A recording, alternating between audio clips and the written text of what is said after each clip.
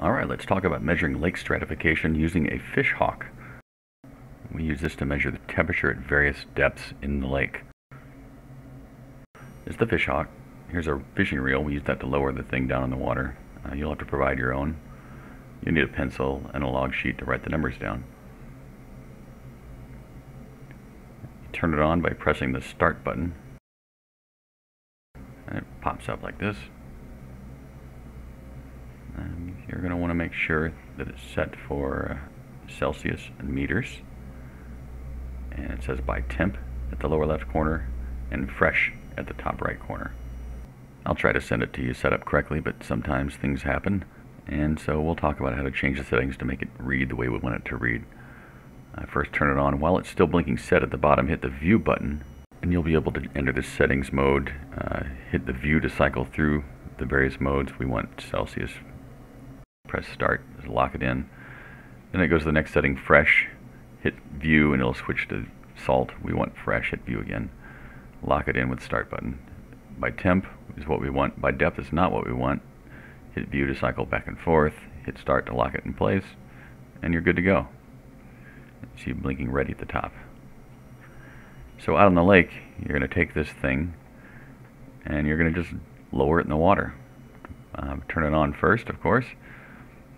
And wait till it says ready. Blink. There it says ready at the top left corner. And then just start lowering it into the lake. There's no lake in my living room, but you get the idea. You'll just keep lowering, feet out the line. You can let it drop in the water. It reads temperature pretty quickly. And when it hits the bottom, you reel it back in. It measures temperature on the way down, so you can reel it back up as fast as you like. And then bring it back up, and you're good to go.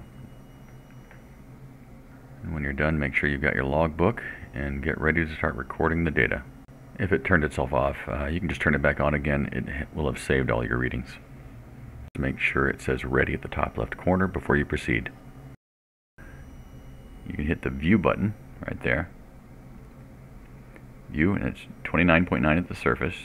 0, that was my reading. Write that down. Hit view again. 29.6 degrees Celsius at 1 meter. Write down 1 meter and 29.6. Hit view again. So you switch to 2 meters. Write down that set of numbers. And keep going until you get to the end of the line there. There's 3 meters, 4 meters, 13.6. Got a little colder.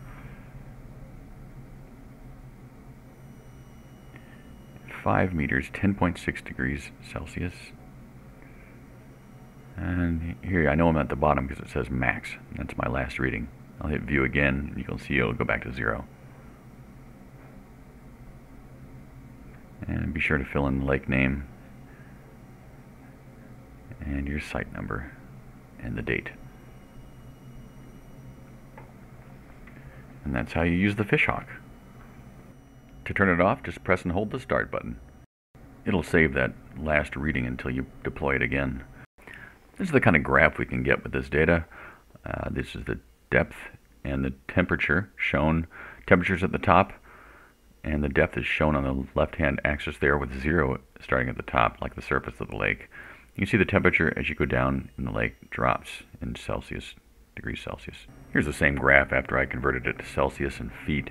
You can see about 82 degrees at the surface, all the way down to about 62 or so degrees at the bottom at 45 feet. We actually get more readings if we use the metric settings versus the feet and Fahrenheit settings. So please use the metric settings on the fish hawk. This next graph is where things start to get really interesting. This is an entire season of the data shown. So at the bottom axis is time. This is 2019. We've got May through September. The depth is shown on the left axis in feet with 0 at the top, and color indicates temperature. And you can see how the lake stratified during the year. It started out nice and cold, 50, 60 degrees in May. Then around mid-May, it started warming up, and by June that warm water had reached down to about 30 feet, and it started really heating up at the surface. And you can see that by the time you get to July, it got up to about 80 degrees at the surface. If you want to, you can pause the video and take a closer look at the graph. If you're a volunteer and you're interested in collecting these data, let me know, and I'll send you one of these doodads. A big thanks to all our citizen scientists for their great work.